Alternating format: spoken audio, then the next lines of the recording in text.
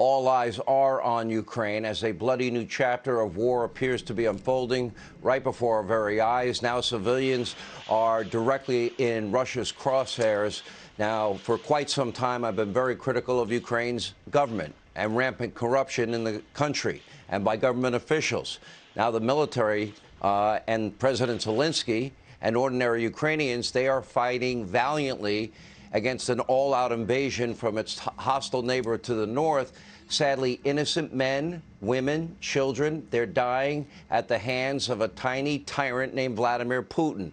Look at this 6-year-old little girl was mortally wounded during Putin's indiscriminate shelling in southern Ukraine.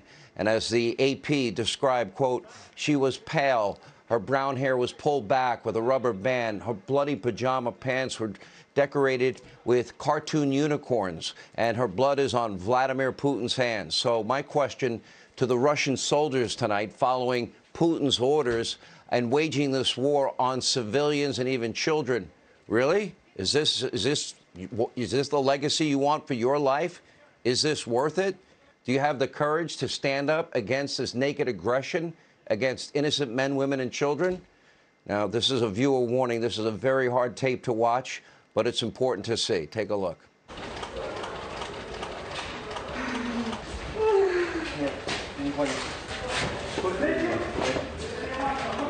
Саня, перелаживай.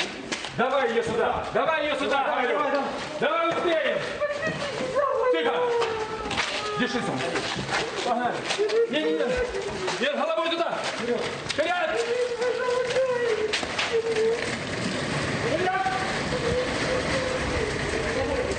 Лена, у нас есть маленький. Кто?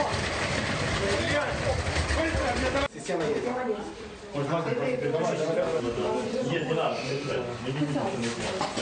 Да, покажите этому путинскому хуйлу вот эти глаза, вот этого ребенка и плачущих врачей. Пидор гнойный, чтоб он сдох. Сучара.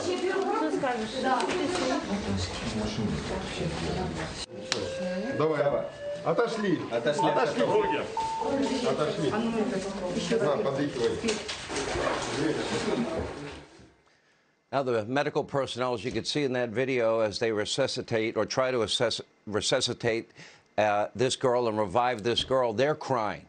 Vladimir Putin killed that 6-year-old girl. Vladimir Putin started this war. Vladimir Putin is a murdering thug who is willing to kill even children to satisfy his maniacal territorial ambitions. You may notice here below our U.S. flag is a Ukrainian flag pin for people like that little girl standing in solidarity with the innocent people of Ukraine, a sovereign country needlessly attacked by a hostile dictator. Now, the world needs, I would say, a new rule. Bill Maher likes to do new rules. I want this new rule. If you are a murdering tyrant who invades a sovereign country and you kill innocent men, women, and children, you forfeit your right to lead any country. Now, the Russian military will hear about shows like this. They need to stop taking orders from this murderer. They need to take him out. The world needs to agree that Putin should no longer be running Russia. He's a murdering, authoritarian thug, killing innocent civilians, and civilized countries need to agree that he must be removed sooner than later and by whatever means necessary. The people around Putin, I'll let you figure that out. Now, scenes like this are everywhere as Russia blasts schools and playgrounds, hospitals, large apartment buildings, cluster bombs are going off, rocket attacks, nonstop shelling. These are not targeted attacks against Ukrainian military installations. No, it's Vladimir Putin attempting to punish Ukrainians for their resistance and break their will through a campaign of indiscriminate violence. According to Ukraine's Minister of Health, as of Sunday, over 350 civilians have been killed. That number is likely much higher, including many children. Over the weekend, here's what former President Donald Trump had to say at CPAC about Putin's hostile invasion. Take a look. And when you have a weak president who is not respected by other nations, you have a very chaotic world. I have no doubt that President Putin made his decision to ruthlessly attack Ukraine only after watching the pathetic withdrawal from Afghanistan.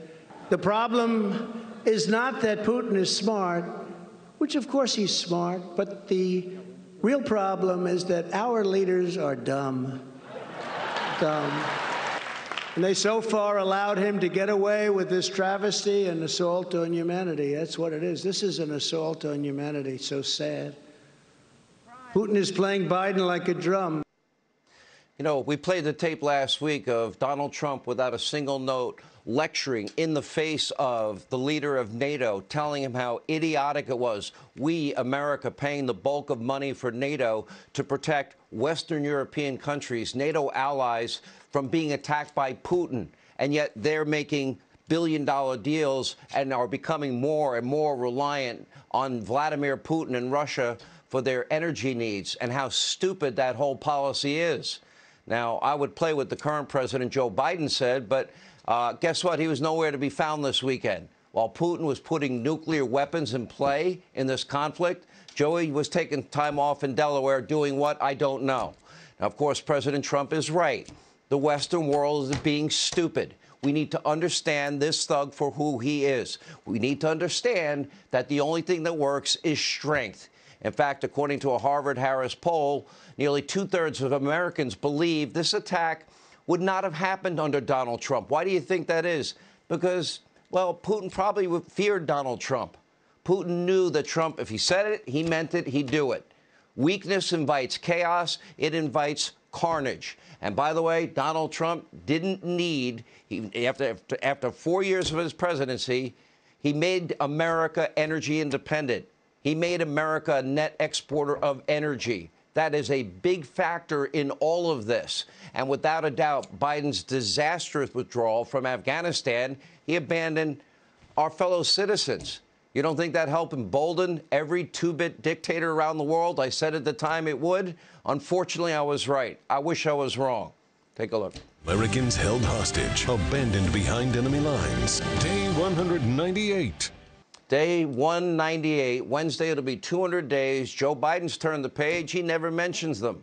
The media mob never mentions Americans left behind, green card holders that are legally allowed in this country left behind, our Afghan allies abandoned, stabbed in the back. We promised we'd never do this to them.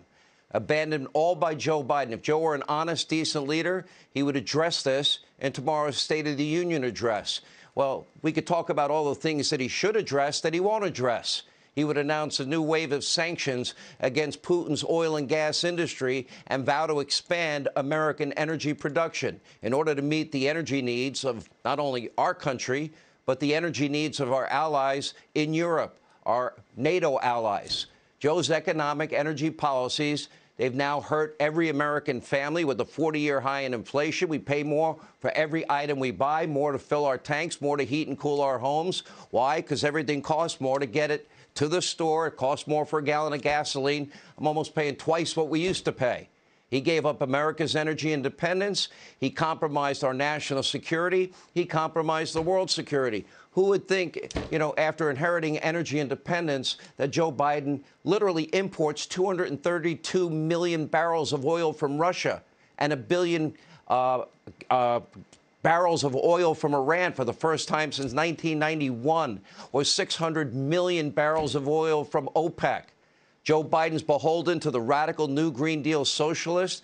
He won't admit that he's wrong. He won't reverse course. And he won't, again, become a net exporter of energy like the economy he inherited. Italy is even now considering reviving the country's coal plants to break their energy dependence on Russia.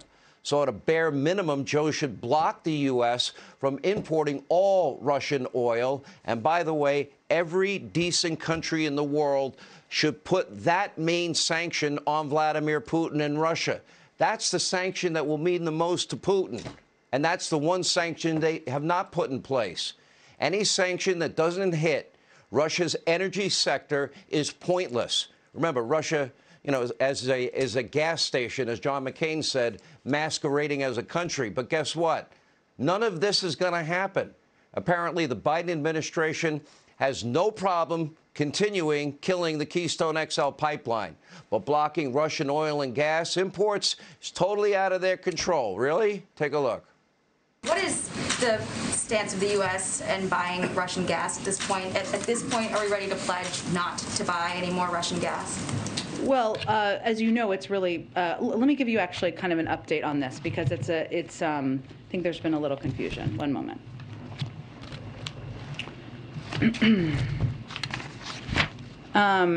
So as it relates to Russian gas, U.S. government doesn't dictate where the U.S. market sells our own oil and gas products, nor where it acquires crude or refined products for domestic consumption. Now, clearly, the climate alarmist cult inside the new Green Deal Democratic Socialist Party, they're fully in charge. They take top priority over the American people, over the world peace that we would have, being energy independent, a net exporter of energy.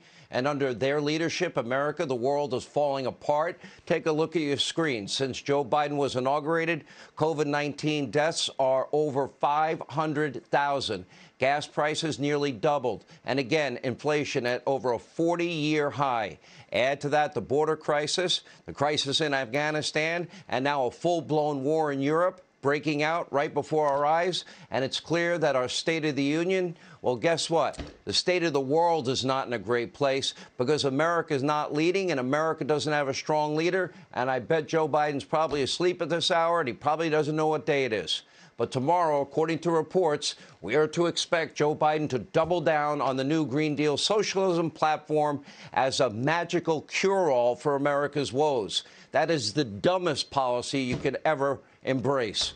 It's no wonder Joe Biden, even ABC, Washington Post poll, has him at an all-time low at 37%, with an even lower 30% of independents approving of the job as president in the White House. We're going to have a lot more on tomorrow's speech in a moment.